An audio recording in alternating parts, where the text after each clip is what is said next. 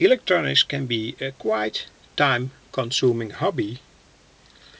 I wanted to make a circuit in which I demonstrated how you can switch two solar panels in series and in parallel. This is the switch, by the way. I wanted to make a demo circuit with these two relays, and they both proved to be defective. I want to show in this video how I repaired them. This is the first relay that was defective. You can see in the middle of the screen that I've soldered the wire from the coil that activates the relay to another piece of copper wire, and that was the problem with this relay. The coil was not activated because one of the pins was not connected to the relay coil, and the relay coil is a very thin wire. Perhaps you can see it in the middle of the screen. This wire here, very thin, and due to the fact that this pin here moved, the relay coil was broken. The second problem proved to be with the other relay, this relay, also a 5-volt print relay, and it proved to be that the contacts now in the middle of the screen were dirty, so the electrical current couldn't flow freely from one connection to the other. And here you can see the coils in detail. It's now in the middle of the screen, I hope. These were the contacts. Here, this one. And I had to clean the contacts, and that's possible with a contact cleaner.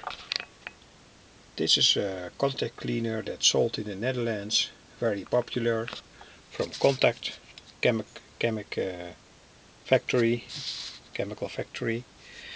But the better thing is to polish the contacts again and clean them by means of a very fine sandpaper. So never use coarse sandpaper, always use very fine sandpaper. For instance, this sandpaper here is very fine. And the best thing to use is polishing paper. And when you don't have polishing paper, use paper from a newspaper or this paper.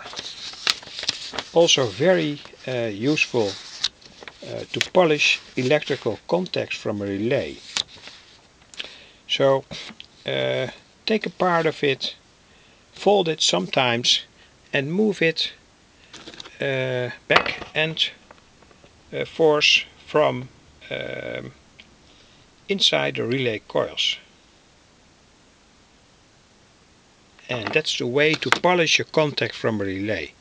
And you will find that when you have done that, the electrical resistance has gone back to its normal value.